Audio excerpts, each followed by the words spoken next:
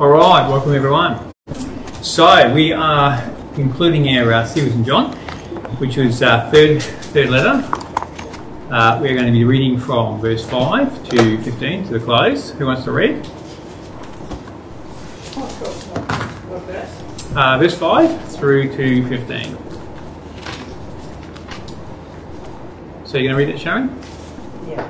Okay, and who wants to pray?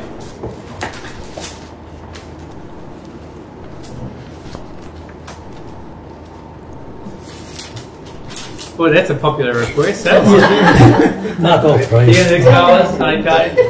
Alright. So Sharon will read and Carlos will reluctantly pray.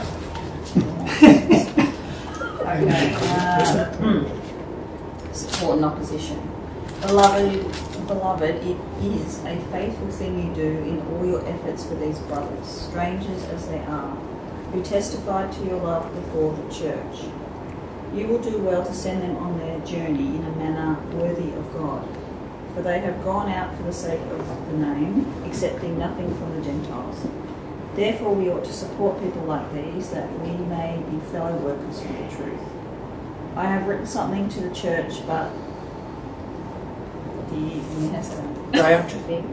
Diotrephes, who likes to put himself first, does not acknowledge our authority. So if I come, I will bring up what he is doing, talking wicked nonsense against us. And not content with that, he refuses to welcome the brothers, and also stops those who want to, and puts them out of the church. Beloved, do not imitate evil, but imitate good. Whoever does good is from God. Whoever does evil has not seen God. Demetrius has received a good testimony from everyone, and from the truth itself. We also add our testimony, and you know that our testimony is true. Final greetings. I had much to write to you, but I would rather not write with pen and ink. I hope to see you soon, and we will talk face to face. Peace be to you. The friends greet you. Greet the friends, each by name. Carlos. Dear Lord, thank you so much for getting us together and to listen to your word. May we be blessed as we listen to your word through your love and through the scriptures that we are about to embark in, so that we can give you praise and glory for the teaching that you are sharing with all of us. May we follow your steps, and may the Holy Spirit be with us as we open the scriptures and be ready for spiritual food that only can come from your love. We just thank you in the precious name of our Lord Jesus Christ. Amen. Amen. All right. Refresher from last week. What was the critical point? We spent considerable time on one verse in particular.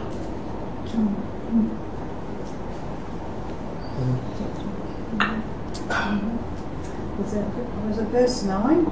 Verse 2. Verse 2. Oh, verse 2. Oh, yeah. Verse 2. So we did a introduction, and then we really just laboured in that those first couple of verses. So verse 2, we spent a lot of time there, and I would say we were convincingly crushed the idea that that verse is promising that a believer in Christ can expect to have divine health and divine wealth. There is no such promise in Scripture that offers that anywhere. So that verse, as we said last week, is one that carries love to use to proclaim those two things. But I think last week, as I say, they love it. As I said last week, we crushed it, and we will continue to crush that this week. So specifically, you'll see in verse 6, it's talking of the missionaries who go out. So we'll first say 5 into 6, obviously. So these missionaries, they're the strangers also. We see them the brothers and the strangers in verse 5, and they testify the love that is of Gaius before the church. You do well to send them on their journey in a worthy manner of God. So we said last week with verse 2, essentially what John is saying here to Gaius is he's wishing him well. He's wishing that he would be well in health and well in soul. So essentially soul is life, well and life. Things will go well for you. Now, under the circumstances, the chances are they probably won't, because they're living in, persecution. So, but nevertheless, he would hope that it would go well for him, and it's no different than we would say when greeting and parting. I hope you're well. I hope you have a great week. I hope, safe travels, all that kind of thing. That's what he's saying. So safe journey is what he's saying. Safe journey, spiritually and physically. We wish you well. We see the very verse picked up in verse 6. He sends them on their journey. So as Gaius sends the missionaries, the travelling missionaries, the strangers, the brothers in Christ, who are endorsed by John, sent by John, on their journey, John is saying the same with Gaius. So as they go on a safe journey, we likewise pray that your journey is also goes well, that you prosper. That is, everything goes well. That's all it means. It does not mean that you prosper as in what the Caros say, health, wealth and happiness, all of that kind of stuff. Picked up in verse 7, it takes a little bit further. For they have gone out for the sake of the name, that's Jesus, they're proclaiming Christ, accepting nothing for the Gentiles. So again, it crushes the idea of health, wealth and happiness. These missionaries have gone out. So they're leaving the comfort of their homes. They've gone out accepting no support from the Gentiles. So the Gentiles would be who in this case? Non-believers. Anyone else like Christ, essentially, yeah. So also could be the Gnostics. So they've gone out not accepting any help from the Gentiles. So they've gone out essentially with no money. So, which is really very much what Jesus said rather in Matthew chapter 10, and also in Luke where John 20. So it's Luke 10 and John 20, where Jesus says, don't take anything with you, just go out, and also likewise, don't try and acquire anything. So the gospel is free; it was freely received, freely give it. Don't fill your pockets up. Don't hop on a $54 million aeroplane and fly around the place. Not that one. So essentially, you go with nothing, and you take nothing from anyone that doesn't receive the gospel. So John now is saying to Gaius, these guys are penniless. Effectively, they're not rich, wealthy TV evangelists. They're not taking up big, huge offerings, and they're not promising that if you give, you're going to get. They're preaching the gospel. They're going out for the name of Jesus, leaving the comfortable homes, and they're living off the support of the church.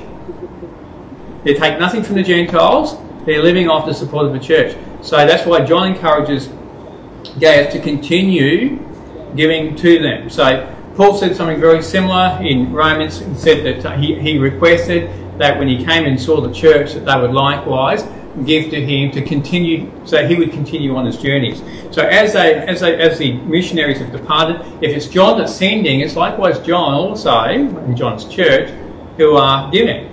They're the ones sending them, they're the ones funding it to some degree. But when they get to the next church or wherever it is they're going, then the brothers there, we give them a little more. And so and keeps them going a little longer. And the other thing is too, with in the first century in particular, when you went to somebody's home, so within the faith, even within Judaism, when you went into a town as a stranger, a sojourner, then the brothers would take you in. So it was actually you'd lose honour if you didn't. It was shameful not to do it, not to show hospitality and generosity.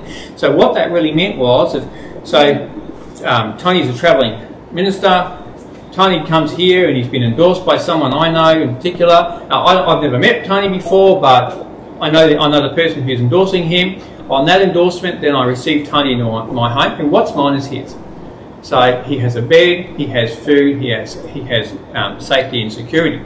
So that's what's on offer. And then of course, then Tony comes here, and then Tony ministers freely amongst the church, which would be the house church. And then when Tony's finished here, we send him on his way in a worthy manner, which means we give him some funds to allow him to get to the next place. He goes to the next place and it's rinse and repeat. This is what's happening. So that's the context. So in no way does this imply that John is saying to the church or to Gaius, and then of course the Caros will say, well, to Gaius and to me, that God wants me to be prosper in health and prosper in wealth, as in God's going to meet all of my needs and all of my wants and everything that my heart desires, essentially, specifically in light of health, wealth and happiness. Does not mean that, not even close, not on your best day. All right, anybody want to question that one? I want to challenge it? We can go further if you like on that. Well, a long, long time ago, I went to a Joyce Meyer conference. Oh dear. The main scripture was Joyce Meyer. There was a double baptism after the service. It was about your soul prospering. Yeah, exactly.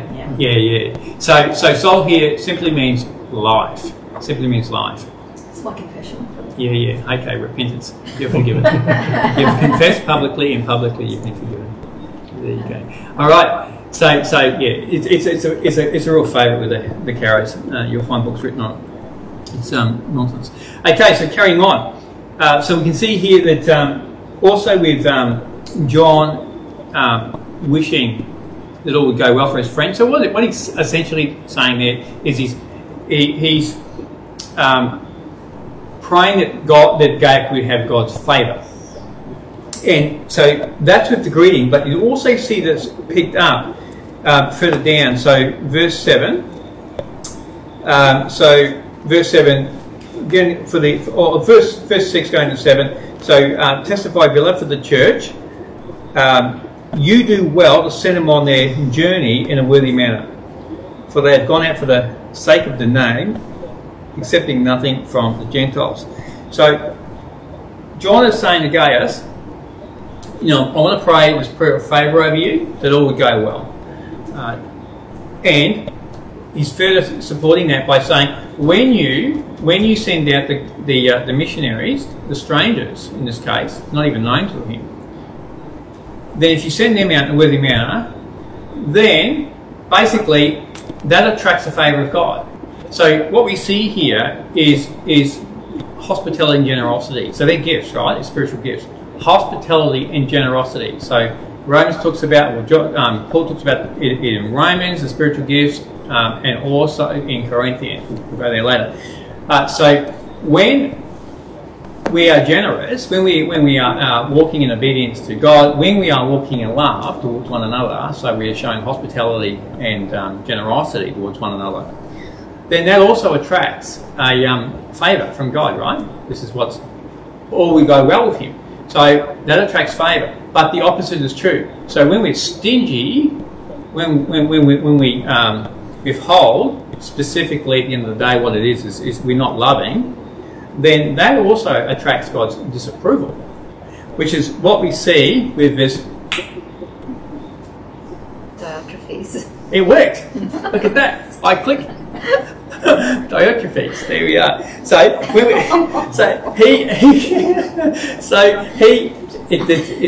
a house joke, Anita. So when we see Diotrephes, we see Diotrephes in verses 7 through to 10. So he's refusing the missionaries that have been sent by John. So essentially by refusing the missionaries that have been sent by John, he's actually refusing John, which is why it says that he does not acknowledge our authority. So if somebody was to send Tony as a missionary that I've never met to me, but that someone is known to me, if I deny now Tony, I'm essentially denying the person that sent Tony, which is what's happening here. So this Diotrephes, he's done that. So we've got this contrast between Gaius and Diotrephes. So Diotrephes, he's not allowing the missionaries into his church. But Gaius is. So he brings them into his home, therefore they're also in the church. And of course there's another fellow mentioned here, and it's Demetrius. We see in verse 12, Demetrius has received a good testimony from everyone and from the truth itself. We also add to our testimony, and you know that our testimony is true. So with Demetrius, he's likewise welcoming the brothers. So the testimony, so you've got the missionaries testifying, we see in verse 6, testifying of the love of Gaius, but there's also the testimony of Demetrius. both of these characters are showing hospitality to the strangers, the missionaries who've been sent by John, as opposed to Diotrephes, who is not. He's refusing them. So he refuses them, and Gaius and Demetrius, they accept it. So you've got this contrast all the way through. These individuals, they'll be in the same area, by the way, not necessarily the same house church, but they are in the same area. And as we said last week, they're all leaders within the church. So remember with Diotrephes, he's a leader in the church, but he does not have God. He does not have God, which is why it says in verse 11, beloved, do not imitate evil, but imitate good. So Diotrephes is imitating evil. And we know from 1 John that those who imitate evil, they don't have God. Let's go there. 1 John chapter 3, quick refresher. 1 John chapter 3. So essentially what Diotrephes is doing is very similar to what John warns about in chapter 3. Specifically, we see from verse 10, remember the cohesive structure of 1 John is that it looks at the one who is God's versus the one who is not. So, and you see that in all of the books. So we've just seen it in 3 John. We've seen that Gaius and Demetrius, they have the favour of God, as opposed to Diotrephes, he does not. So what we see, the very thing that he's doing is what John picks up in chapter 3. And here he's narrowing in on the Gnostics. So it's the Gnostics who are withholding. And John now compares the Gnostics to Cain. We see it in verses 11 to 12. Cain was evil, or he was from the evil one. So don't imitate evil, such as Diotrephes is doing. Don't be like Cain, who is of the evil one. Same for same. So we see, it narrows in on verse 17. Who wants to read 17 as a refresher? But whoever has this world's goods and sees his brother in need and shuts up his heart from him, and how does the love of God abide in him? Yeah, so again, it comes down to material goods, so hospitality and generosity. So if you are Siri agrees. She got excited. She did. Siri. AI agrees. Yes, that's right. Amen. That's right. It's already it's listening in, so we're being watched. Yeah. We're on the watch list. Hey Siri. Okay. So we see here that verse 7 is talking about hospitality and generosity, and so the one who withholds, of course, that one is going to attract two things straight off the bat. So the one who's truly saved is withholding. It's got, it's maybe potentially an area of immaturity that needs to be addressed. Then the spirit will convict. Well, the heart will condemn. It says in the following verse, the heart will condemn. The spirit will convict, and so essentially the spirit will deal with you over that.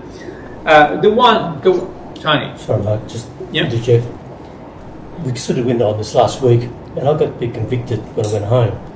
And don't want to sidetrack, but it just occurred to me, we're all living for the coming of Jesus, and I've just noticed that the way that we receive the gospel through the churches and that, I can just see how imperfect it's been.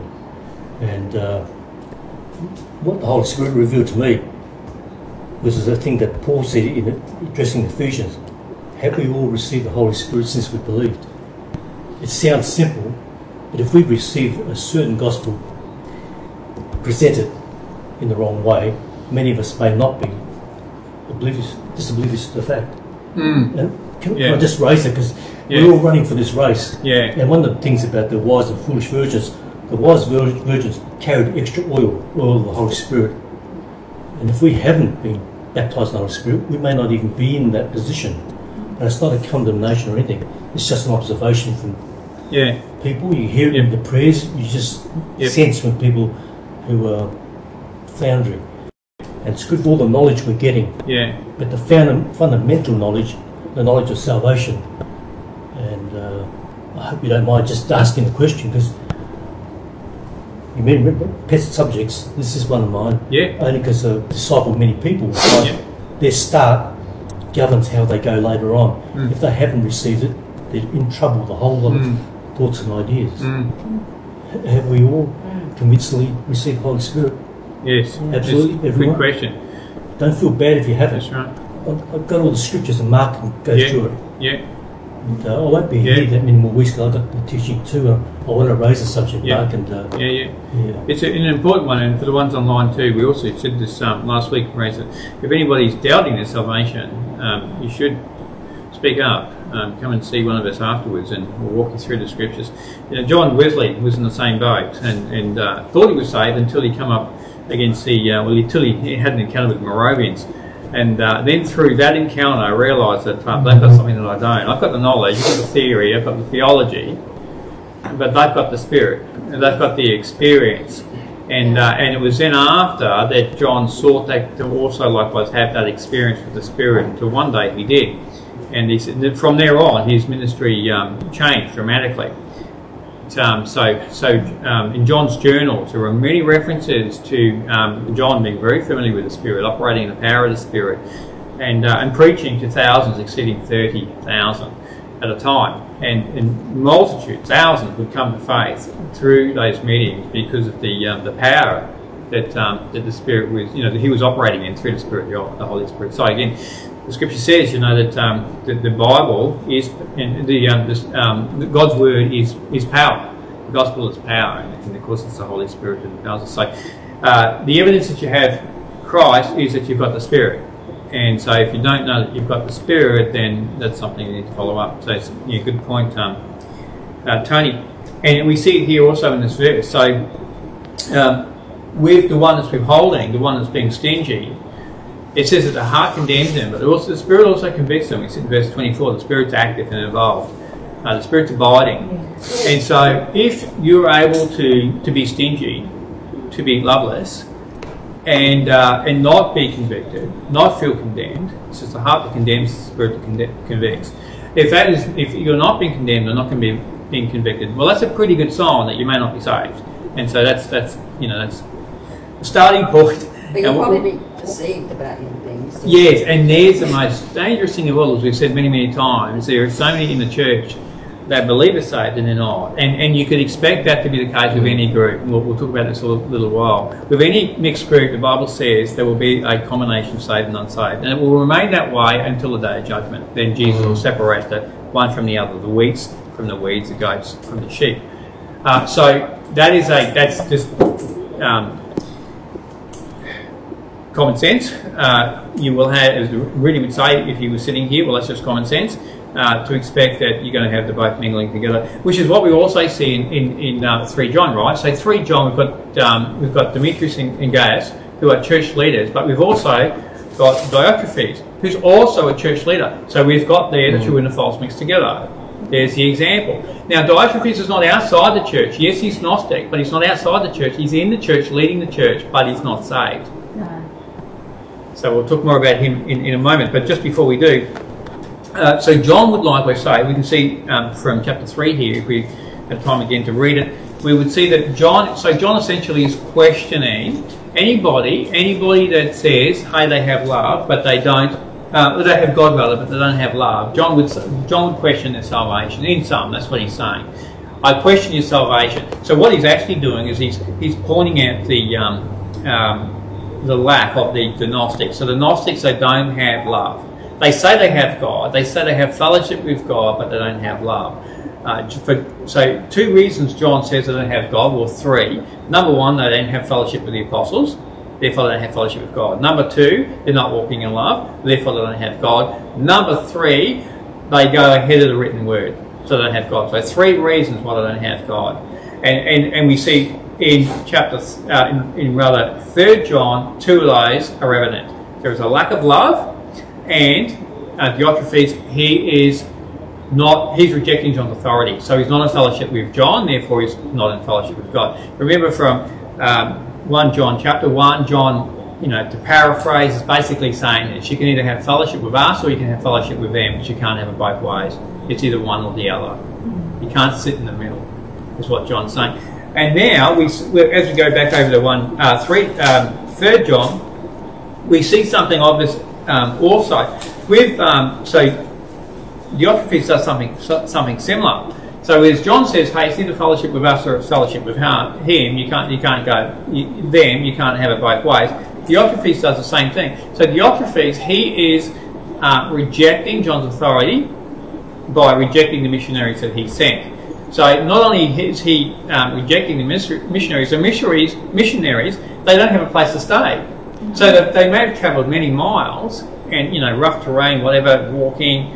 Now they don't. At the end of their journey, they don't have access to the home. They don't have access to the church. Therefore, they don't have food, water, and a bed to sleep at.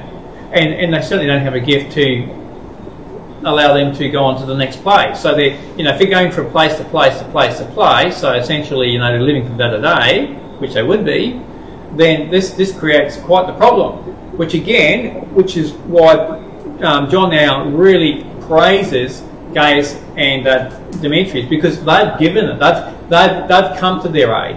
They've looked after, they've taken care of their needs, where Diotrephes lacked. Gaius and Demetrius, they picked up the slack. They looked after them. So this is why he praises them so much. See what Diotrephes does here. We'll jump a couple of verses because we'll come back to it. We see in verse 10b, he refuses to welcome the brothers. He also stops those who want to and puts them out of the church. So how's that for a classic cult leader? So what he's essentially saying is, I'm not only am I rejecting John's authority here, so I'm rejecting or denying access to the missionaries. But anyone within this church that says, hey, let's welcome these brothers that have been sent by John the Apostle, he says you're out as well. So they're excommunicated. But it was a bit both ways really at the time, wasn't it? Like John's church and John's people, they were saying don't eat with these people. So there was like a real division. Yeah, well, that was the Gnostics, but this guy is not calling himself a Gnostic. He's calling himself a church pastor. We see this is interesting. In verse 9, it says that Diotrephes, who likes to put himself first. So the Greek there simply means he wants to be the leader. He desires to rule over others. He desires to rule over others. Peter has something to say about that when we quickly flick over. 1 Peter chapter 5. 1 Peter chapter 5 and maybe verses 1 to 6. Who wants to read that? 1 Peter chapter 5 verses 5 to 6.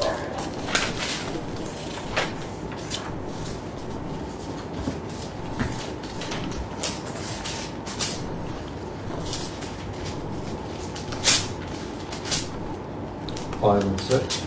Chapter 5, verses 1 through to 6. 1 through 6.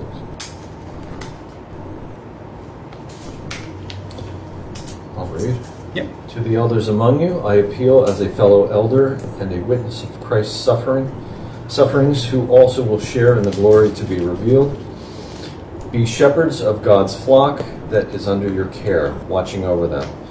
Not because you must, but because you're willing, as God wants you to be. Not pursuing dishonest gain, but eager to serve, not lording over those entrusted to you, but being examples to the flock. And when the chief shepherd appears, you will receive the crown of glory that will never fade away. In the same way, you who are younger, submit yourselves to your elders. All of you clothe yourselves with humility towards one another, because God opposes the proud, but shows favor to the humble. All right, so what do we see there in contrast to what the Diotrephes is doing? What's the contrast? Submission versus... Submission, not wanting to lord it over others. So those who are appointed to leadership, you shouldn't want to be lording it over others. In fact, you're supposed to be serving. You're the servant leader. That's what the pastor does, the preacher. Anyone in ministry should be serving others. So it's not about having the limelight and sitting on the in the ivory tower. Yeah. It's about getting down there in all of the muck and helping out whoever needs help. But it's not what the Gnostics wanted. It's not the way they saw it. It's not what the Optimists wanted. So they wanted the best of everything. So he puts himself first. Remember, likewise, with both Peter and Jude, who are addressing similar Gnostics, and they say, so Jude says, in verse 12, they help themselves. They come to the love feast, and they love to help themselves. That is, help themselves to the best of everything at the expense of everyone else. And it's Peter that says that their hearts are trained on greed. So this is another sign of a false teacher. A false teacher loves the prosperity, loves the greed, they love the wealth, which again is, the problem with the way some people use verse 2, in relation to John praying this prayer that Gates his health and his soul would prosper. So again, he's not talking about health, wealth and happiness as Zacchaeus preached, but rather he's just talking about, that things would go well. So we see that within the context also of all of these passages, there's one thing that's common within all the contexts. Of every passage in relation to when everything we've talked about, as in going out. So when the missionaries went out, when they were sent, likewise with the prayer and the blessing that was over Gaius. The one thing that's common with all of it, suffering. Suffering is the one thing. They all went out under dire circumstances. They all were risking their lives. It's what Jesus said, take up your cross and follow me. So it's all suffering. Every time, so the Bible talks about going out about some 5 times, the specific words, talking about the ones who were sent out, and on each occasion, specific, so there's four occasions in the book of Acts, 1 occasion in the book of Romans, chapter 1, verse 5, the context is Paul suffering, going out and putting his life on the line, essentially. So suffering. So you're going to be, you're going to be persecuted. You may be flogged. You may be stoned. You may be thrown off a cliff. You may be shipwrecked. You may be put in jail. You may be hungry. You may be cold. You may be mocked. You may be, whatever. Dragged behind bulls and stuck on stakes and crucified and burned alive and all of these things, which that was the experience for Paul and for many others, right? So this is the context. Again, it just absolutely crushes the idea that John is saying or promising that we can have a blessed life. I was thinking about this week, Mark, that Paul lasted 40 years and a lot of them had decent length ministries, except Stephen. Yeah. So there was a time where they did have God's protection and their hand on his hand. Yeah, sure. They didn't die. No. And they can continue doing what they're meant to be doing. Yeah. Until the point at which... Yeah, that's exactly right. But Paul wanted to die because Paul was despaired of life itself. In other words, and similar words came out of Jeremiah, when he cursed the day he was born because it was so tough. It was so hard. Paul said it would be better for me to be with God, but better for you that I stay here. This is tough. This is a tough gig. He lasted 40 years, but I bet he didn't wish he'd lasted that long. He would have liked to have gone a lot earlier. You think, so he had God's protection in relation. God sustained his life, but that protection didn't give him a pass from being flogged, from being stoned, from being thrown off a cliff, from being shipwrecked and spending 3 days treading water, from being bitten by a snake, by thrown in jail, and eventually having his head cut off. So up until that point, God sustained him, but God said to Paul, "You will suffer much for my name's sake." So just because it's God is sustaining us, but God is the one who determines when we die. He's the one who gives us a number of days, and He will sustain us until that day. But it's not to say that it's going to be an easy gig. Remember the church of Smyrna, one of the churches that were doing well, he says you're going to have 10 days of trouble, which means many days of trouble, limitless days of trouble. And they need to endure until the end, even unto death. So there was no promise of deliverance even from death. Some of you are going to die for my name's sake. But don't worry, endure to the end and you'll receive the crown. Endure to the end and then you will receive the crown. But if you don't endure to the end, if you flip it, you won't receive the crown. The crown is the crown of life. Pretty important, I would say. Okay, so there's lots of other verses that we can labour on in relation to the suffering and what it means to be a servant leader. So with Gaius and Demetrius, now they're giving. You know, what's theirs now becomes the missionaries, the strangers who've gone out for the name, for the sake of the name, Christ's name, to preach and proclaim Christ. So if they're giving, they're probably giving sacrificially. So they're not giving out of their abundance, their stockpiles. You know, they need to. They haven't got a garage full of cars. You know, Rolls Royces and whatever else. So it's not that.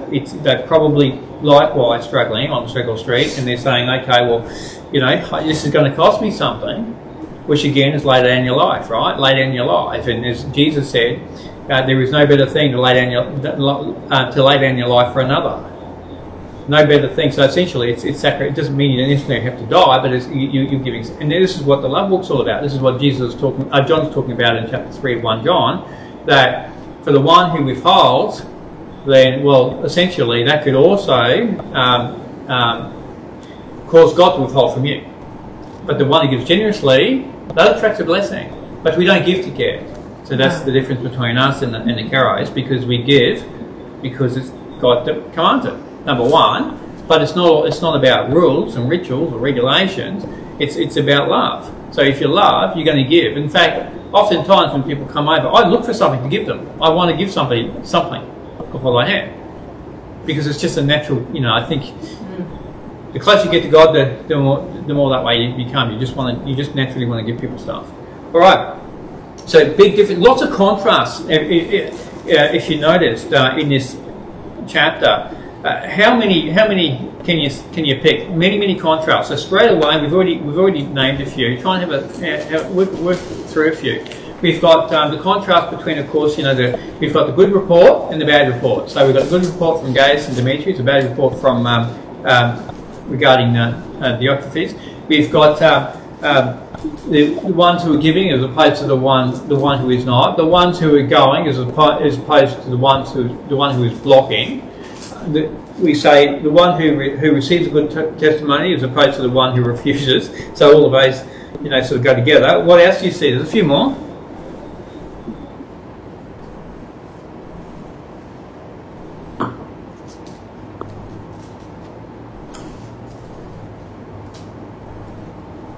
You're saying the common denominators between the three letters? Is that No, just the contrast between. So you've got. Remember, so the Koitic structure here, the critical point is the section, say 10 into 11, 12 actually. So 11 and 12 I'd go. So it's a contrast between, so specifically verse 11, beloved, do not imitate evil, imitate good. Whoever does good is from God, but whoever does evil is not has not seen God. They go straight into Demetrius. He's a good guy, and then we've got Diotrephes. He's the bad guy. So that is the key, the critical point of the Koitic structure. So then, there's a contrast right there, but there were many more.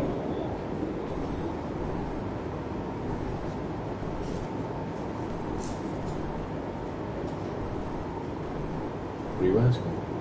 Yeah. You got one? What do you? No, actually, I was. What are the contrasts do you see in the letter? Right. Apart from the ones we already. Well, example of good and evil. I mean, that's actions. Yep. Or lack thereof. What about attitude? What about motive? Look at again. Come back to verse. Say we've got 6 and 7.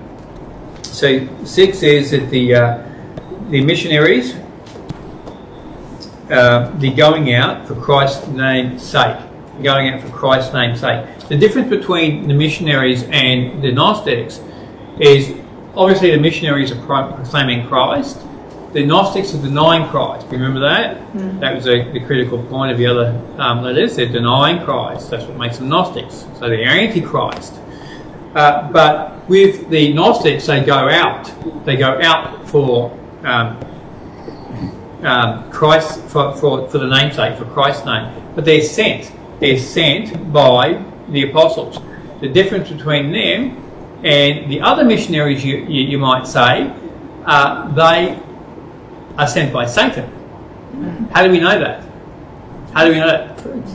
So God sends the missionaries who are proclaiming His name. Satan sends the missionaries Deny Christ. who are going out in their own name. Essentially, they're self-serving. So go back to 2 John. So there's a contrast here also. We've got two types of missionaries, right? So we've got the missionaries sent by God as opposed to the missionaries who are sent by Satan, sown by Satan.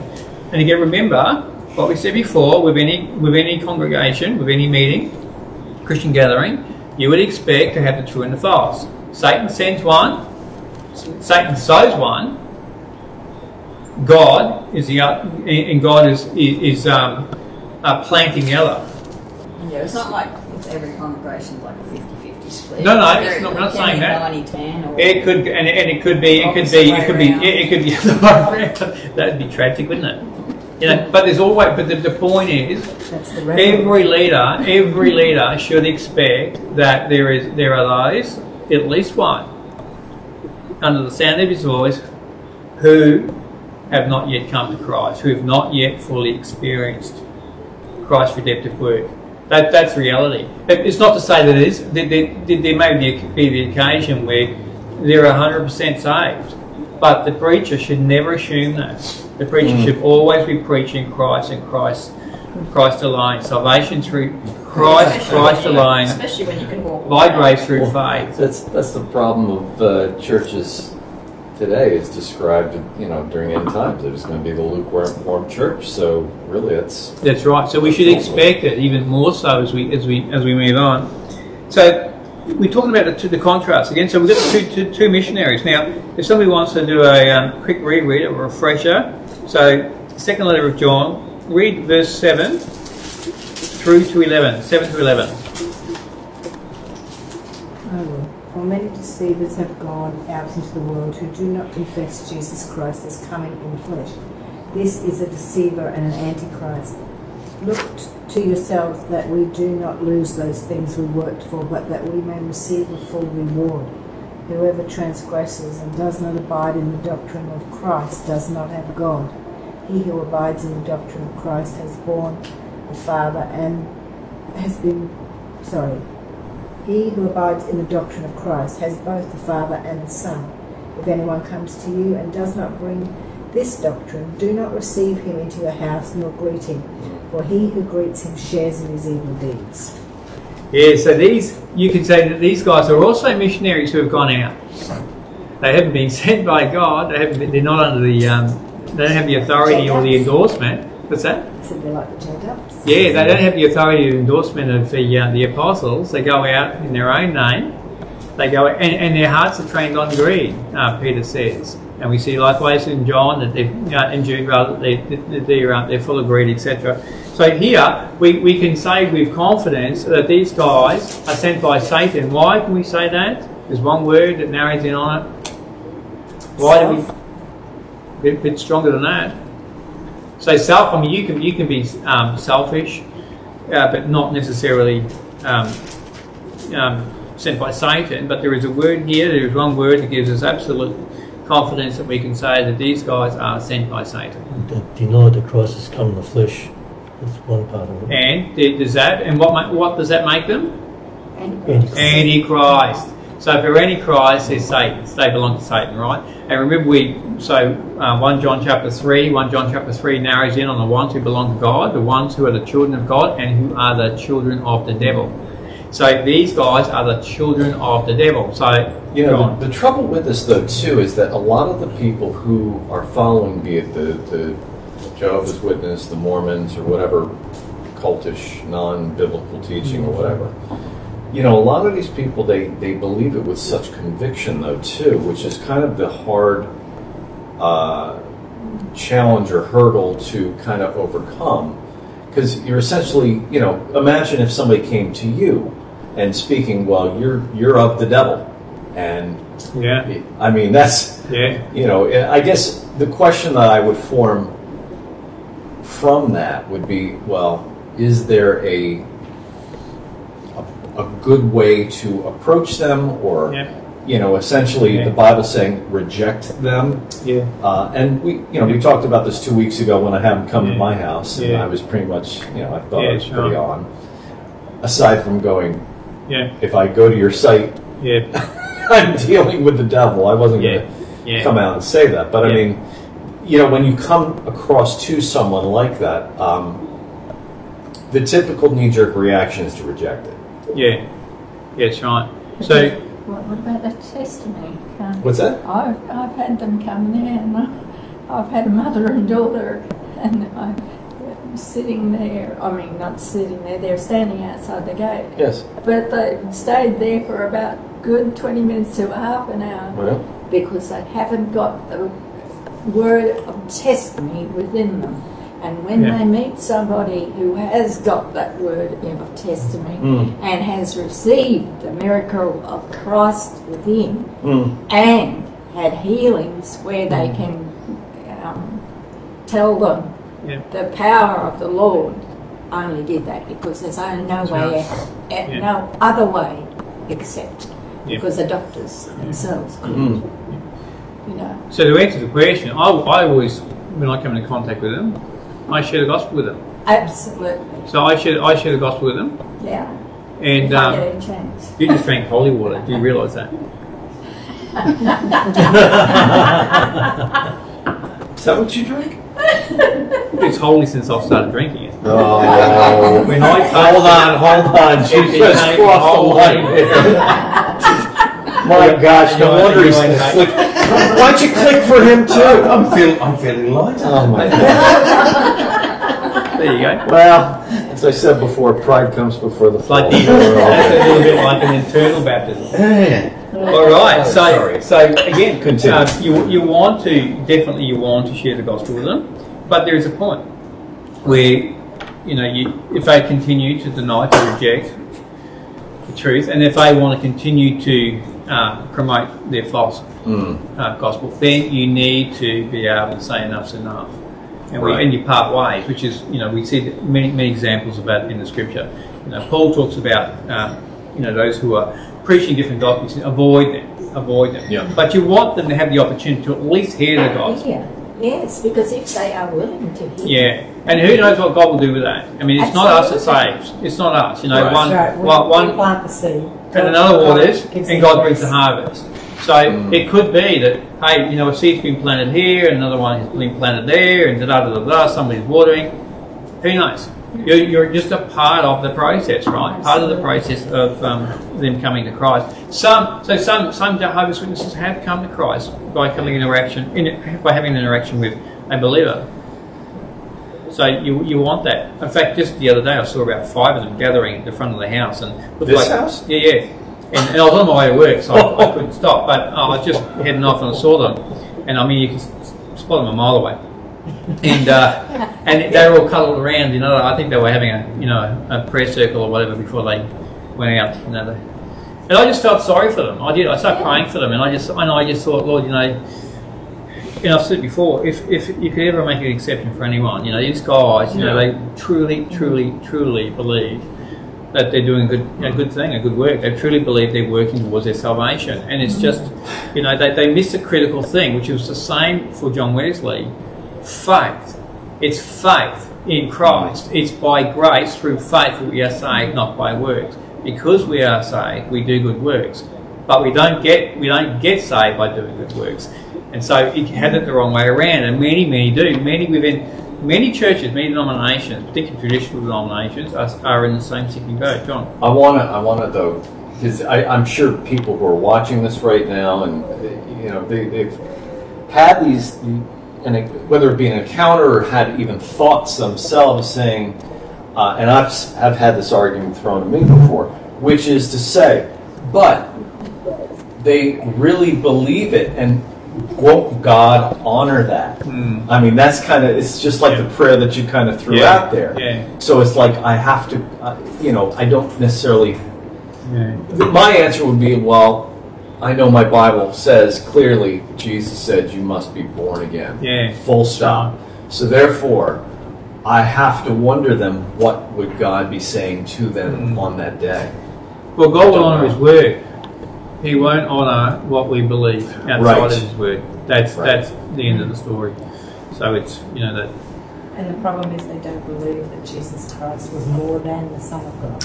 Well, right, he was Satan's brother in the Mormons' case, and I don't know what the JW. So that's the distinguishing they just point. believe he was the Son of God, but they don't believe he was God incarnate. Yeah. Now, so back to so we right. clearly see here that these Gnostics in this case are deceivers. They're antichrist, so they are Satan's seed. Now, we shouldn't be surprised that this kind of activity is current in today's churches as well. We see something about in Corinthians. So 2 Corinthians, have a look at what Paul says about the same type. 2 Corinthians chapter 11, and Gary's on speed dial with his shiny new tabs. There we go. So if one wants to read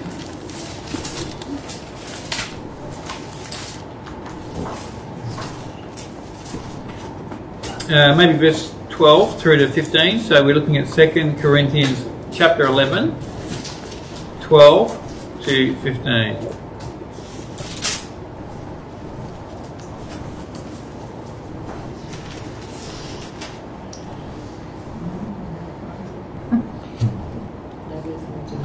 Is that as a woman was made from man? Is that what? No. And I will keep on doing. Second Corinthians chapter 11. Yeah, okay, continue. But what I do, I will also continue to do, that I may cut off the opportunity from those who desire an opportunity to be regarded just as we are in the things of which they boast. For such are false apostles, deceitful workers, transforming themselves into apostles of Christ. And no wonder, for Satan himself transforms himself into an angel of light. Therefore it is no great thing if his ministers also transform themselves into ministers of righteousness, whose end will be according to their works.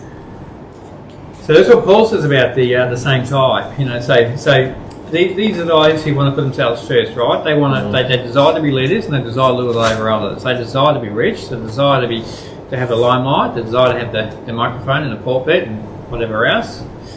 This is what Paul says about them: that they are Satan's agents. Satan has sent them. In the same way that his devils masquerade as angels of light, these ones do too. So this is a pretty damning description of them, isn't it? Now, look over, so go back over to 3 John. So again we see, as we've already said, Diotrephes, he likes to put himself first. The same as what Paul just said of these other super apostles, Paul called them.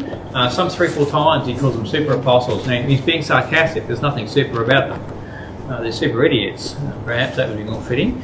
You know, they also think that they are saved. These are the Gnostics. They think they're saved. They think they have fellowship with God. They're rejecting Paul's authority. Here they're rejecting John's authority. Same for same. The difference between perhaps the Gnostics and this individual here, Diotrephes, is in the church. So the Gnostics have got their cults, but the apostles aren't. Wouldn't regard that as a church, but here the apostle does. So the apostle actually regards it as a church. In fact, the word there, church, is written 3 times in this section. Now John only writes the word church in 3 John, the third letter of John. That's it. He doesn't write it in the Gospel. He doesn't write it in 1st and 2nd John. Only in 3rd John, and then again 19 more times. Guess where? Revelation, of course. So John writes the book of Revelation. 19 times he writes the word church. Now, in the book of Revelation, you see the church mentioned many times in the first few chapters, up until chapter 5. 4. 3. Oh, last one. 4 quite right. 4. 4 it finishes. 4, and you don't see it again until when? 19. 19. Yeah. Guess what? Yeah. All of those chapters in between, no church. Guess who's there? Yeah, Israel. Oh, yeah. Not the church. Yeah, the church is gone. If the church was still on the earth, you would see 19 times he says church in the book of Revelation. Not in the tribulation. Nowhere to be seen in the tribulation as a church. Yeah. Did we No say way. it was 5? Hey? 5? 5 what? Chapter 5? No, That's 4. 4. Oh, It's 4. 4. Okay. You do not see the church in the tribulation.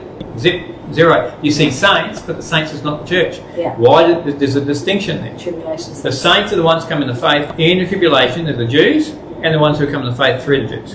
Yeah. They're the saints. All right, so that should knock the business on the head with regards to the church going through the tribulation. This won't. All right, so 3 times. So 3 times John mentions the church here. So we see it in verse 6, 9 and 10. 6, 9 and 10. And the interesting, so another contrast here. So in 6, we see, 6, who testify of your love before the church. So this is the missionaries testifying of the love of Gaius before the church. That's which church do you think that might be? John's church, right? Specifically, but churches in general. And we see it further on. Where I say in general, verse 15, peace be with you. The friends greet you. Greet the friends, every one of them. The friends are who? The believers in Christ, right? And so we see a very similar ending to the second letter of John. Now, so the next reference we see to church, verse 6 was the first, verse 9. I've written something to the church about the offices who likes to put himself first. So this character is in the church. So he's written to the church that Diotrephes is leading, or he's at least got himself into a position of authority, because he likes to put himself first, he likes to lead, he likes to rule over others. That's what it means. So he's at least in some position of authority. So he's essentially here, John has written to him himself. So John's writing to him, and now he says also that he wants to take it up in person. So when I come, I'm going to bring up what he is doing, talking wicked nonsense against us. So he's written to him, he's telling guys, I've already told him, and when I get there, I'm going to tell him again. And not just him, because he is sinning publicly, I'm going to expose him publicly. And so then the third time we see it is verse 10. Verse 10, the word church. Yeah, this is when he's going, when he comes to the church, and he says, so he's talking wicked nonsense against them, and not content with that, he refuses to welcome the brothers. So that's into the church. He also stops those who want. He also stops those who want to, and puts them out of the church. So he's in the church. So interestingly, see, so you've got essentially. He's speaking about the ones who have favour. So essentially, you've got so Gaius getting a report backwards and forwards. Demetrius could also be included into that, and the one who does not. So you've got the ones in the church who are going out from the church. The ones we see again in verses 7. For they have gone out for the name's sake. They've gone out. So they're in the church, going out from church to church, proclaiming the gospel, spreading the word. But you've got this other one who's in the church, he's in the church, but he's not of the church. Remember, we've seen elsewhere they've gone out from us, so they're no longer a part of us. They're in the church, they're there, the enemy within. They're there, but they're not of God. Is what it's saying. And were they ever of God? That's the question. Well, that's the question. Well, the Gnostics, it would be case by case. So some potentially never, but others, yes. And there's Demas, again, we come back to him. So Demas was Paul's, like a right-hand man, he was a fellow worker of the gospel. And he was doing, great works on behalf of Paul. So he would have been very similar to these missionaries. They're going out, he's proclaiming the gospel in church to church. Paul's sending him, Paul's endorsing him. So if Demas knocks on your door, right, I've never met Demas, but I know Paul. So Demas has got a letter in his hand. He's saying, "Oh, Paul has sent me. Paul the apostle has sent me." Straight away, I read the letter. I can see it's Paul's hand because I know Paul. I recognise Paul's writing, and I say, "You're welcome. You're a brother. And even though I know nothing about you, you're welcome." But Demas, so Demas was doing that, and so people were receiving. So because he's endorsed by Paul, then he was received as receiving Paul. I just want to add too. You know what it makes me think of is maybe you help me out here. I think it's Ephesians that talks about looking for the fruits of the Spirit, and I think it's Galatians. Okay, I think it's so critical, especially nowadays, that we're doing this just because I watch a lot of stuff on YouTube, and it's like everybody's got this Christian speakies of Christianese. Yeah, Christianese or whatever you want to call it. But yet, how many churches or other Christians are actually calling them up by what they're actually doing? And that's right. But here's the critical thing. So, if you're endorsed by another, particularly in those days, but even now, if you're endorsed by another, it's like, as I said before, if I'm receiving the one who's been endorsed by Paul, I'm receiving Paul. If I'm refusing the one who's been endorsed by Paul, or in this case John, I'm refusing John. Right. So this is the key. Now this is why. Now this should really. This is where rubber hits the road for you. This is why John is saying in his second letter, don't greet the false teachers in the street and don't give them access to your house. Why? Because you are endorsing them. You're approving them. So if you're approving them, then others will receive them as if you sent them with your stamp of approval on them. So these guys have got the stamp of approval. So these guys are from the church, going out from church to church, and then you've got this other character. So 3 times he mentions church. That's interesting in itself. So he's in the church but not of the church. Again. How did they let him in? Well, perhaps at one point he was okay. So again we come back to Demas. So Demas was, somebody who was endorsed by Paul, who went away from the gospel. He walked away from salvation, is the best way to put it. He walked away from salvation. 2 Timothy chapter 4 verse 10. Walked away from salvation and fell in love with the world. And later we read through the early church writings and he became a priest of idols. So full-blown Gnostic. Full-blown Gnostic. So yes, once was saved, according to Paul, you would have thought that Paul would have been able to distinguish who was saved and who wasn't. He certainly would have had all of the, he ticked all of the boxes. He would have been talking the right, talking the talk and walking the walk, wouldn't he? But still, even if he was never saved, well, he pulled the wool over Paul's eyes. And here's Paul that was pretty intimate with the Spirit. You would think that the Spirit would be going, yeah, not this one. This one's not so good. Remember, even Jesus knew that Jesus was not good. Jesus was there, but Jesus knew, this one's going to be a problem. But he allowed it because obviously it was fulfilling Scripture, it's fulfilling prophecy. Yeah, so it's an interesting point there. Now, another distinguishing point. Remember, we said there are many, as we've said already. We see in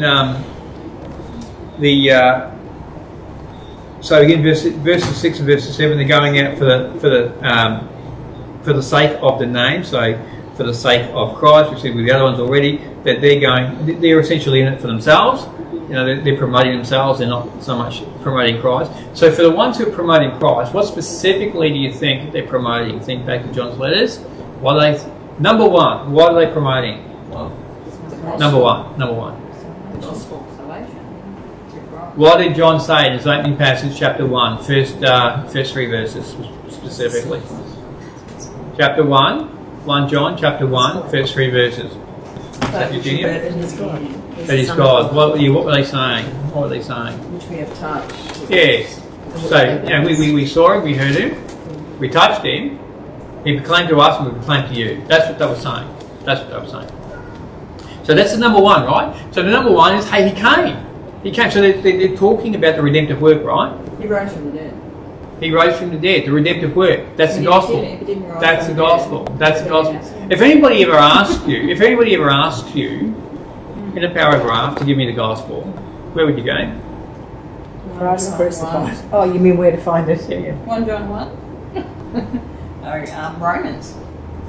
John 3:16. Well, listen, they're all right. There's no wrong answer there. But what about 1 Corinthians chapter 15? Which says, Well, why don't we read it?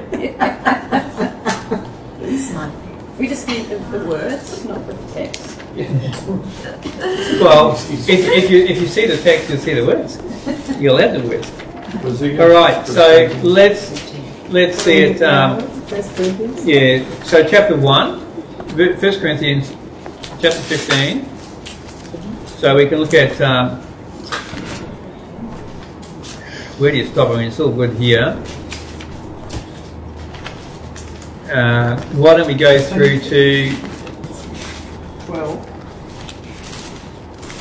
Yeah, we could. Well, we could do through to 11. Why don't we just do 11? So 1 to 11. Who wants to read that? I'll read it. Okay.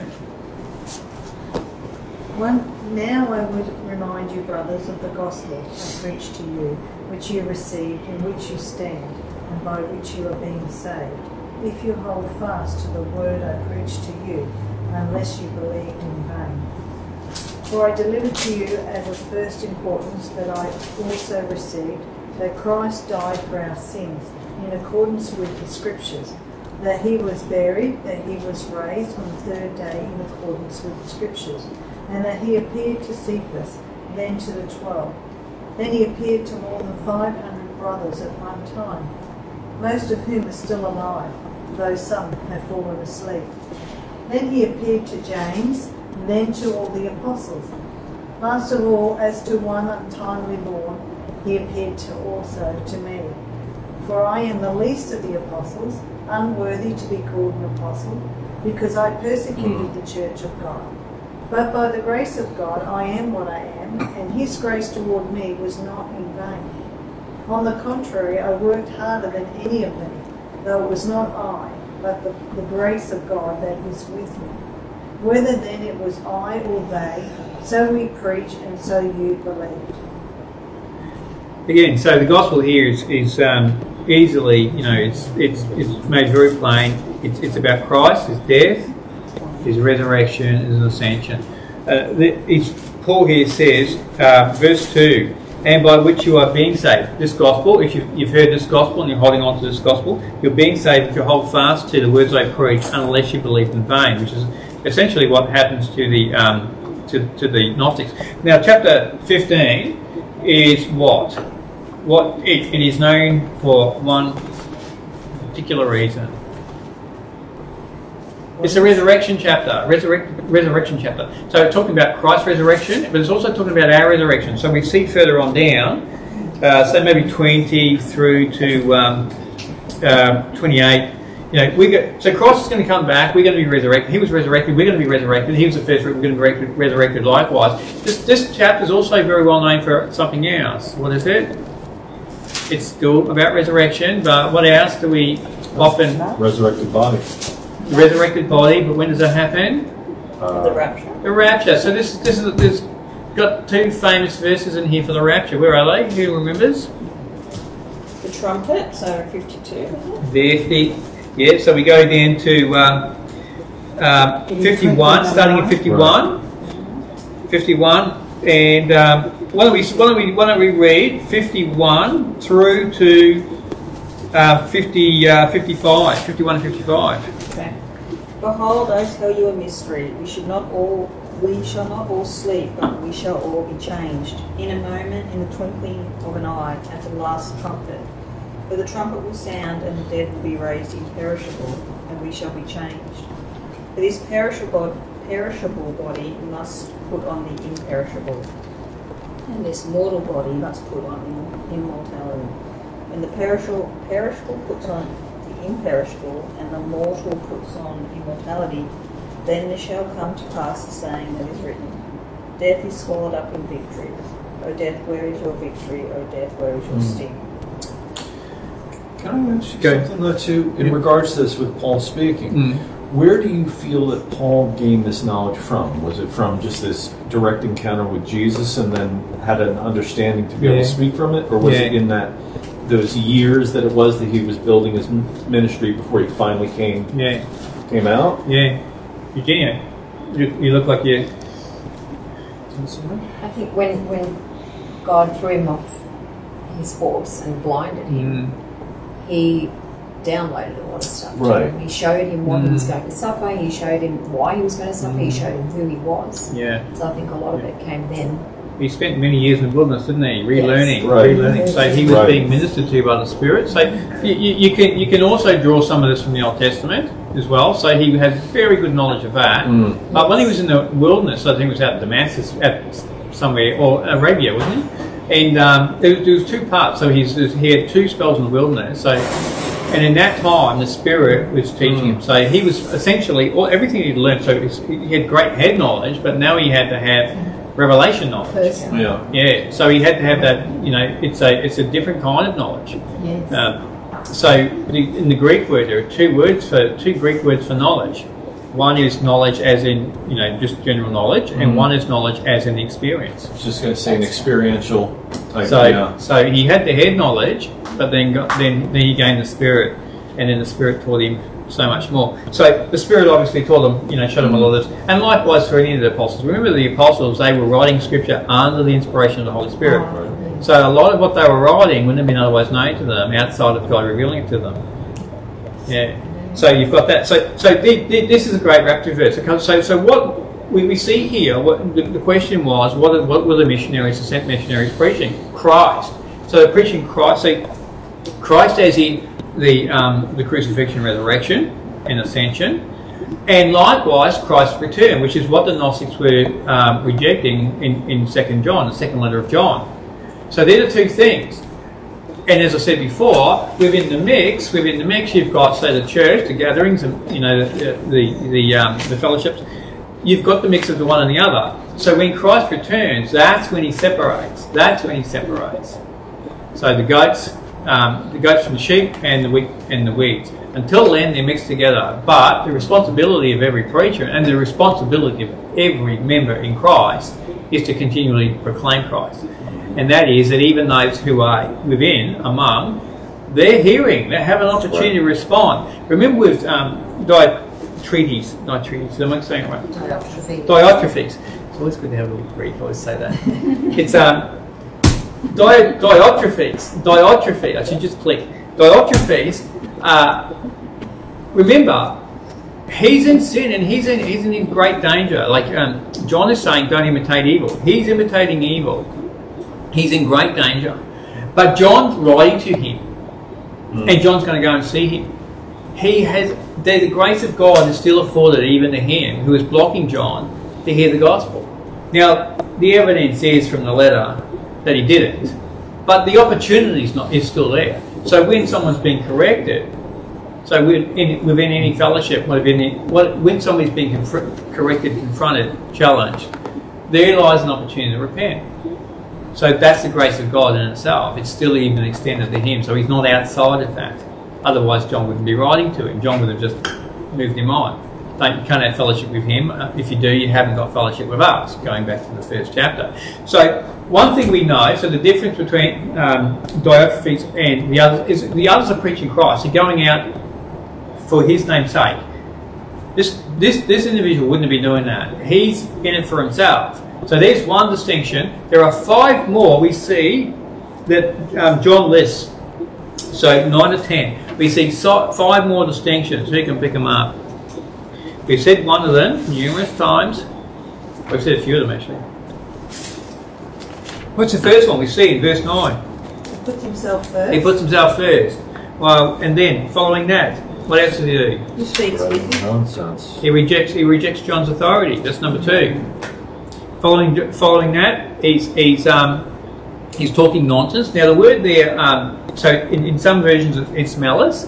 So what he's saying, and also talking is also in the Greek can also be babbling. So idle talk, babbling, which is Paul says not to do, and avoid in fact those ones who do it. But so what he's doing here, so malice is actually carried. It's a bit stronger than just talking nonsense. He's intending harm. So he actually intends John harm. Yeah. So when the missionaries turn up at his door, they're likewise potentially in danger because if he intends John harm, then they are also in harm's way. So that's the next one. Following that, so he's refusing he's talking nonsense. What else is he doing? Refuses to welcome the brothers. He refuses to welcome the brothers, and the 5th allegation, he excommunicates the ones who do want to welcome the brothers. So there's quite an accusation there. So for all of these things, John is saying, hey, you're in the church, but you're not of it, because you're not in fellowship with us. Therefore, you're not in fellowship with God. You're not loving the brothers. Therefore, you say you've seen God, You say you love God in whom you haven't seen, but you don't love the brothers in whom you have seen. Therefore, you don't have God. So for these reasons, he says, you don't have God. You don't have God. And then, of course, he's rejecting John's authority, which also means that he's rejecting the written word. So he falls into the same category as second letter of John, whereas they've gone ahead of the teachings of Christ. So now because he's leading and lauding, he will take it upon himself. He's rejecting that authority, therefore he's, as the Gnostics did, they had extra biblical revelation, extra biblical knowledge. So they go ahead of. So for all of these reasons, we see in verse 11 that he's imitating evil. Now we've got here, there's another warning. So verse 11 is a warning. Why is it a warning? Why is it a warning?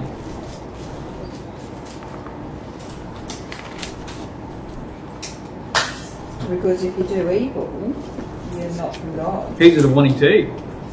The church. Beloved. Who's the beloved? The church. The believers. Verse 1, who's the beloved? Gaius. Gaius is the beloved. So he starts off addressing Gaius, the beloved, then he comes back to him. Now here it is. Think about this for a second. Gaius is doing really well. He's got a great testimony from the missionaries, and likewise the church. They've heard it, and they're praising. We see it in verses 3 and 4. John says there's no greater joy. There's no greater joy to hear that some are still walking in truth and love. No greater joy. So they're really celebrating this, particularly under the circumstances.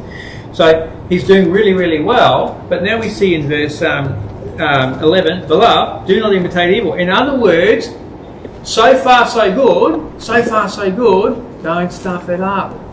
Remember, we've said this before. Go back to 1 John. 1 John. And so we see in chapter 2, we see these, great praise report, verses 12 to 14.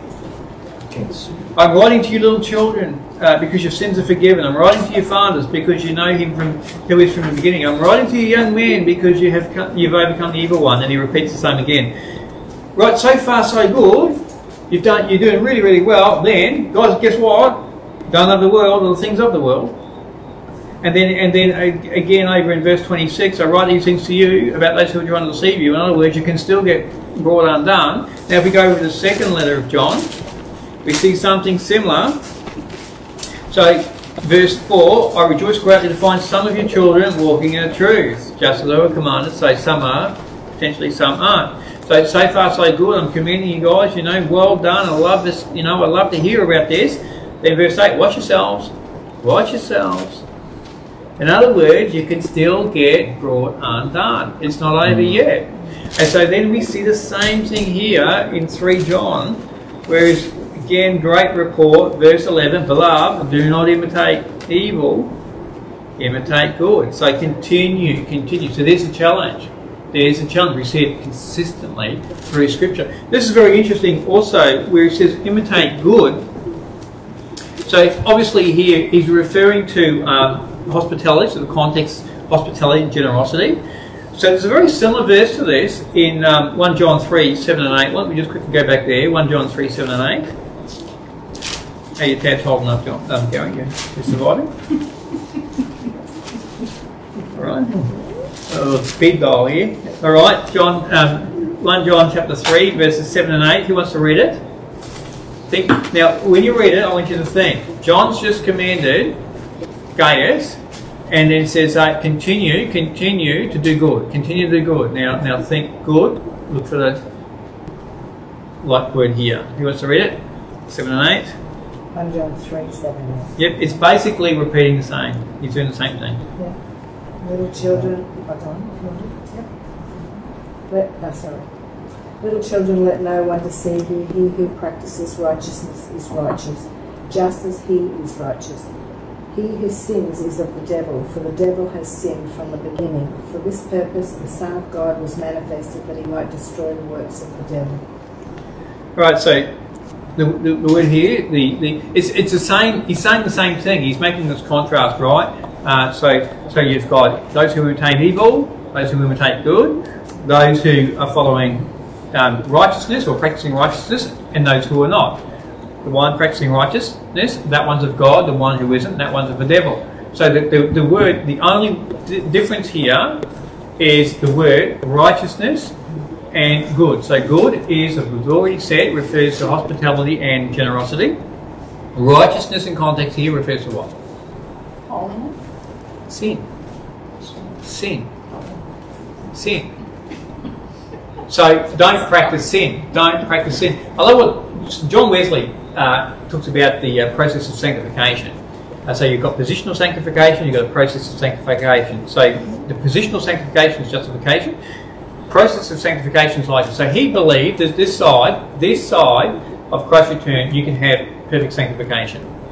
What he means by that is where some people get caught up. They think, oh, we can get to the point where we never sin. It's not what he believed. What he believed is you can get to a point where you no longer deliberately sin. He said, so by practicing righteousness, by pursuing holiness, you can get to the point where you no longer deliberately sin. And that was his aim.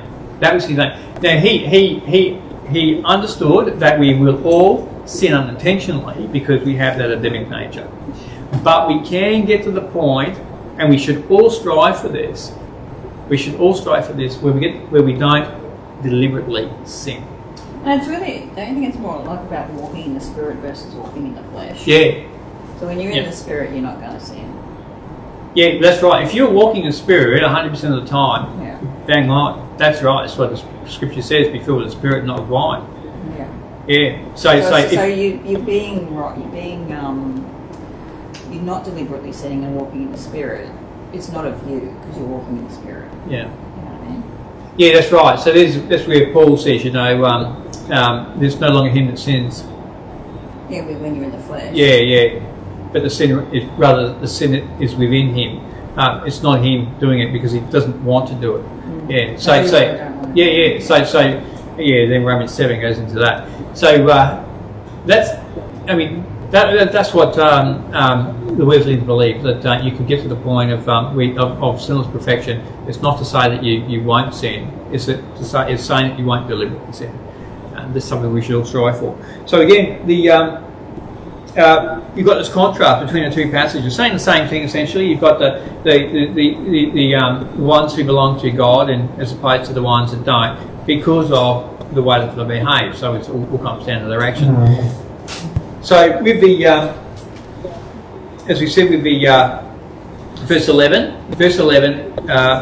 every letter of John, remember we've said is eschatological. It's eschatological. The third letter of John is the exception. Of course, the book of Revelation is all about eschatology. However, there is one verse, and you knew that I'd find one, that would, there is one eschatological verse here, and it's verse 11. It is verse 11, because it's talking about the judgment, right? So, behold, beloved, do not imitate evil, but imitate good. Whoever does good is from God, but whoever does evil has not seen God. Now, the one that hasn't seen God, well, they're going to see him on that day.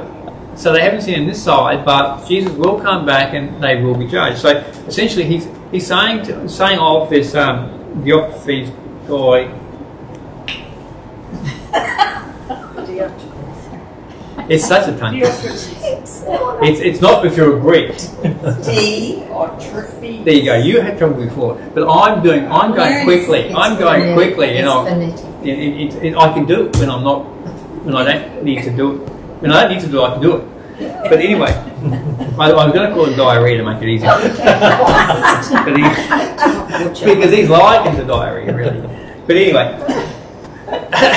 anyway, so this guy's facing judgment. This is what John's saying. This guy's facing judgment, right? So it is eschatological on that point when Jesus. So the other thing that all creatures sent by God would be saying, outside of Christ's crucifixion, resurrection, ascension, is his return. Is what we were saying before. So it's all jammed in. So it still is. It is there. You disagree? No. I was thinking about something. Yeah, all right. I'm with you. Okay.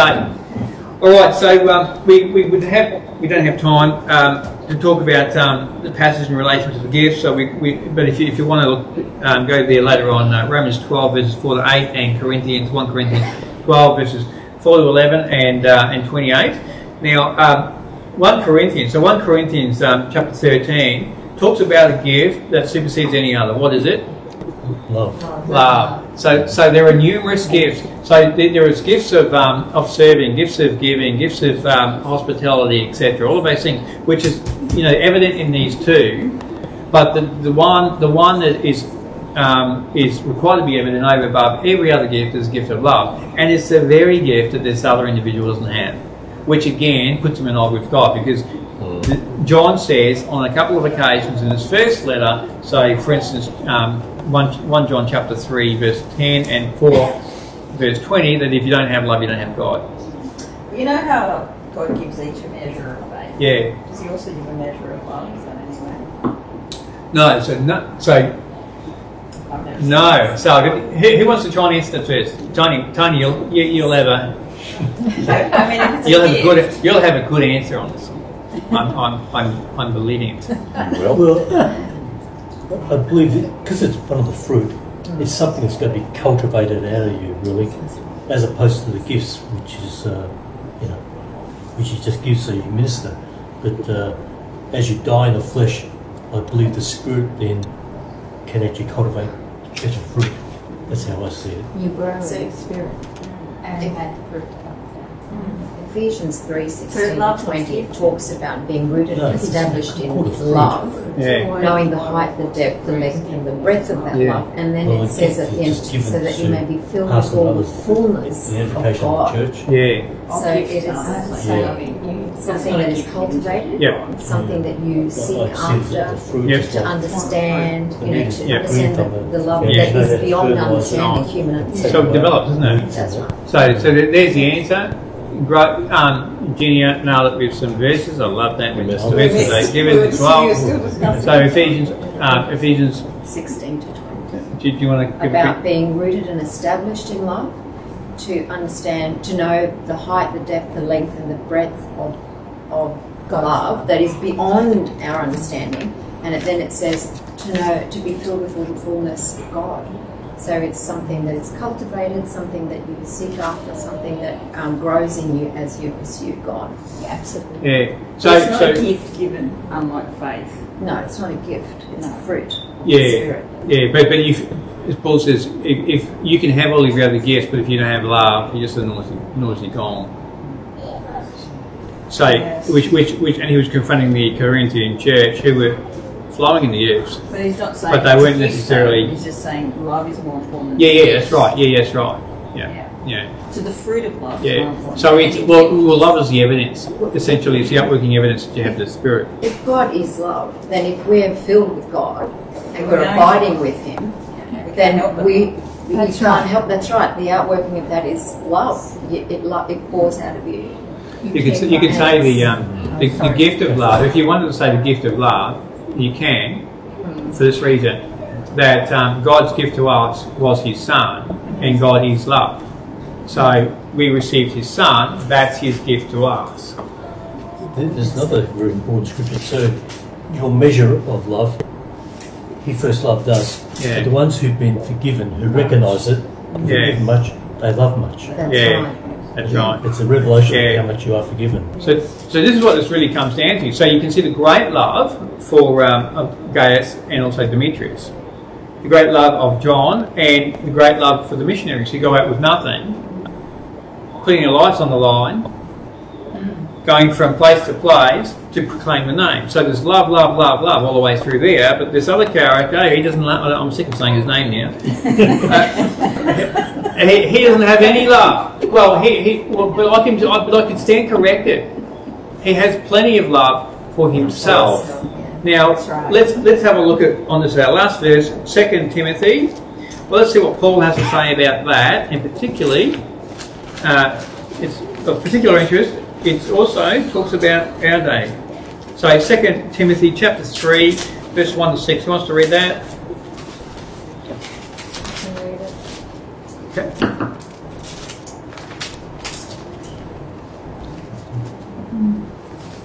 But understand this, that in the last days there will come times of difficulty. For people will be lovers of self, lovers of money, proud, arrogant, abusive, disobedient to their parents, ungrateful, unholy, heartless, unappeasable, slanderous, without self-control, brutal, not loving good, treacherous, reckless, swollen with conceit, lovers of pleasure rather than lovers of God, having the appearance of godliness, but denying its power. Avoid such people, for among them are those who creep into households and capture weak women, burdened with sins and led astray by various passions. Yeah, go on, maybe 7 as well. Always learning and never able to arrive at a knowledge of the truth. So this is a really very well sums up this other individual that we're dealing with. It's I'm sick of saying his name, but or butchering his name, I should say. But look, notice here it says in the last days. This is people are going to be lovers of themselves. So he's not talking to the world here. He's talking to the church. He's talking to the church, and he's talking about those in the church who are behaving in this way, and they're specifically targeting weak people. So they're going to women's houses. Do you think because the last days is since Christ, so the last 2,000 years? Yeah. I don't see why that would be church people versus the world. Well, he's not talking to the world, and we can see here again. So it's the ones who are. So verse 6. For among them are these who creep into the households and capture weak women burdened with sins and led astray by various passions, always learning, and they're never able to arrive at the knowledge of truth. We also see verse 5, having the appearance of godliness but denying the power. Avoid such people. So these ones are Gnostics. These ones that they call themselves Christian, they believe they're Christian, they believe they're saved, they believe they're in fellowship with God. These are the ones that Paul is addressing here. These ones who parade around as if, they have God. They're all about themselves. They're lovers of self. So as opposed to Demetrius and Gaius, and of course John and the missionary, who love God. So they're living sacrificially. They're living sacrificially. These guys here, they're only living for themselves. They're in it for what they can get out of it. Which is why John says of this other character, he likes to put himself first. He wants to lead. He wants to lord it over others. One other verse, which is of interest, I said I was stopped, but it was one of the verses I just. We've got the screening at the back, and I'm going to go quite fast.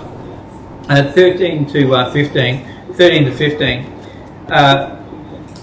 Very similar to the greeting in the John's second letter. Very, very similar. There is a distinction note here with the latter part 15.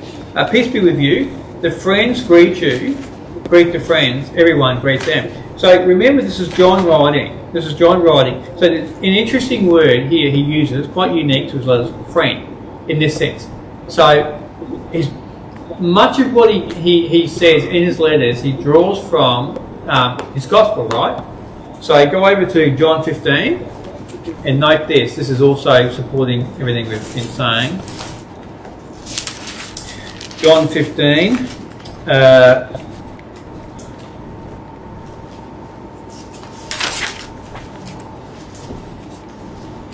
13 and 15 it is, the verses we want. 13 and 15. Who wants to read? Go 12. Go 12 to 15. This is my commandment, that you love one another as I have loved you. Greater love has no one than this, that someone lay down his life for his friends. You are my friends if you do what I command you. No longer do I call you servants, for the servant does not know what his master is doing. But I have called you friends. For all that I have heard from my Father, I have made known to you. So as John says, the friends greet you. This is what he's referring to. The friends are the household of God. But notice also, and Jesus calls them friends. John calls them friends. But these are the ones who are going out. They're laying down their life for others. So they're loving God, they're loving each other. They're laying down their life, they're denying their life, they're taking up their cross and they're following Christ, essentially. So again, it comes back to the contrast between Gaius and Demetrius and this other one, whereas they're doing that, and the missionaries, of course, they're doing that, and of course John, I mean, he was banished for doing that. So these are the ones who are living for Christ. They're sacrificially living for others, whereas, of course, the other is not. Therefore, he would not be categorized as a friend of Christ, where John says, you are my friend if you do what I tell you. But he's not doing what he's been told. Therefore, he is by default not a friend of God. And it's really, doing that is by the power of the Spirit. So it's just proof of. It's not like an actual choice. Well, it is a choice. But It's always a choice. Yeah, but it's... So under the sovereignty of God, we have free will. So there's choice. God is still sovereign, but in his sovereignty, he's given us free will. So there's choice. We choose. We choose. Again, we come to back to that critical verse in chapter 2, verse 24. We're compelled to. We are compelled. If you have the Spirit, John says, when you've got the Spirit, you no longer sin. It's no longer your desire to sin. So the closer you get to God, the more you become like him, the more you imitate him. Yeah, that's true. And so, and when you're struggling with sin, that's an indicator that there's too much world in you. So you need to. So the word there, consecration, means separation from the world. You need to be consecrated. You need to come away from the world. You need to say, hey, and we've all got areas we're dealing with, and that's the whole. Paul was struggling with it. He said it in Romans 7. There's also Philippians 3. Philippians 3, where he talks about, he's still striving. He's still pressing on towards the goal. And he looks back and goes, I don't. The things that I've done, whether good or for bad, I count as nothing. I'm moving forward. So again, a great verse to sort of end on. Whereas Paul wasn't getting caught up and condemned over where he's blown it. But he also wasn't getting puffed up and prideful over the things he'd done well. He's saying, okay, that was yesterday. Today's a new day. Today's a new day. So we come back to that. I love that verse. It's said many, many times. That saying, it's been said many times throughout the Scripture. It talks about God's grace is new every morning. His mercy is new every morning. That's it. God's mercy is new every morning. So every morning, it's like, okay, whatever happened yesterday, that's done and dusted. Today's a new day. His mercy is new every morning. All right, why don't we end on that? So that's the close of the letters of John. Next week, we're in Sharon's favourite part of the Bible, the Old Testament. The Old Testament. From next week, we're going to start a new series. And where is it, Sharon? Joel. We are doing Joel, the book of Joel. New series, book of Joel. And you will like it, Sharon. You will love it. You will absolutely love it. Lots of good stuff. Numbers? Something really good, like, I was thinking Leviticus, and we can do Leviticus 700 laws. I think do you want anyone to come? You will love the book of Joel. Joel's amazing. But I think it's important, specifically, as the time grows near, we need to make sure that we're spending time in those eschatological books that are really pointing at the things to come. Just reminding us, hey, we are living at the end. We are living in the end. Jesus is coming back, and we're expecting him to come back soon, and we need to be looking for him. We need to be living for him. Essentially, we need to be ready. So it's good to give us a quick refresher on that. There's lots of good stuff in the book of Joel, lots of references to the book of Revelation, of course, so we'll be spending time in both, and of course some of the other, specifically the minor prophetic books. We'll be bouncing around. 3 chapters, isn't it? So it might take us 6 months. Yeah, I'm thinking at least 6 months. Yeah, I'm thinking, yeah. Give or take. A trimester. A month or two. All right, so why don't we have some prayer? Have we got communion? Are we doing communion? Okay. So guys online, thanks for tuning in. You're welcome to join us anytime. If you want to be baptised, we're having a baptism on the 2nd of April. In fact, we've got a late comer as well. She wants to get baptised on the 5th of April, so we might be doing 2. And in the canal, yes, with the mud crabs. So that'll be the test. If you're born again, because no snake or scorpion will harm you. But if you get stung by something, well then, you know what? Yeah. You're out. Okay, you're. Oh, The last time, I know, not a few times back, I baptised someone in my pool, and the pool turned green from the sin, and I could never get it back. So now we did it. Is that why you refinished it? yeah. All right, guys online. Until next time, God bless. All right. So, fine.